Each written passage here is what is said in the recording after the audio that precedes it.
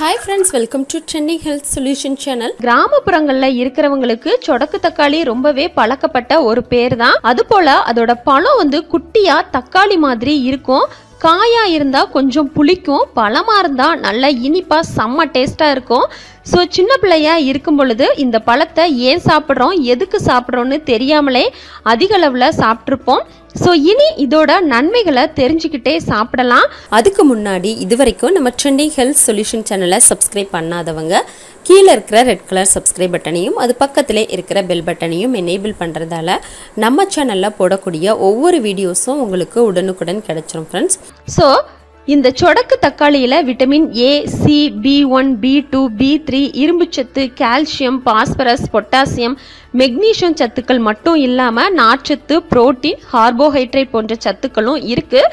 So சொடக்கு தக்காளி பழத்தை சாப்பிட்றதால இரும்புச்சத்து குறைபாடால் வரக்கூடிய அனீமியா, அதாவது நம்மளோட உடலில் இரத்த பற்றாக்குறை ஏற்படுறது, உடலில் ரத்தம் இல்லை அப்படின்னாலே நமக்கு ஆட்டோமேட்டிக்காக உடல் சோர்வும் உடல் வலியும் வந்துடும். ஸோ இந்த மாதிரியான ப்ராப்ளத்துக்கு சொடக்கு தக்காளி பழத்தை தொடர்ந்து சாப்பிட்டுட்டு வந்தால் உடலில் ரத்தத்தோட அளவு சீக்கிரத்திலேயே அதிகரித்து அனீமியா, உடல் சோர்வு, உடல் வலி போன்ற ப்ராப்ளம் வரவே வராது.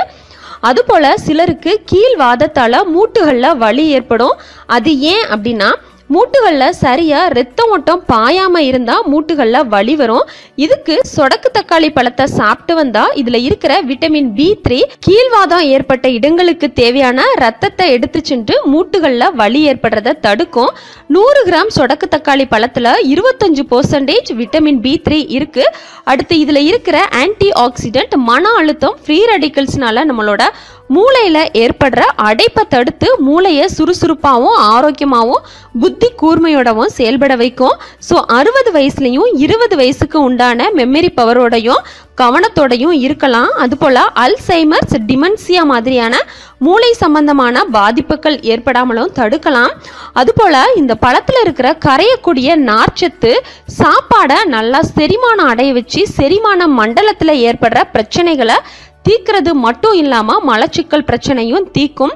அதுபோல் சொடக்கு தக்காளி இலையை நல்லா மையா அரைச்சி சர்க்கரை நோயால் வந்த புண்ணு மேலேயும் நாள்பட்ட ஆறாத புண்ணு மேலேயும் தடவிட்டு வந்தீங்க அப்படின்னா அந்த புண்கள் சீக்கிரத்தில் ஆறும்.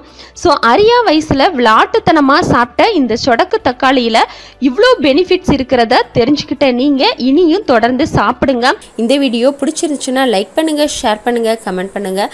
இது போன்ற ஹெர்பு மற்றும் ஹெல்த் ரிலேட்டடான வீடியோக்களை உடனுக்குடன் பெற நம்ம ட்ரெண்டிங் ஹெல்த் சொல்யூஷன் சேனலை சப்ஸ்கிரைப் பண்ணுங்கள் நண்பர்களே.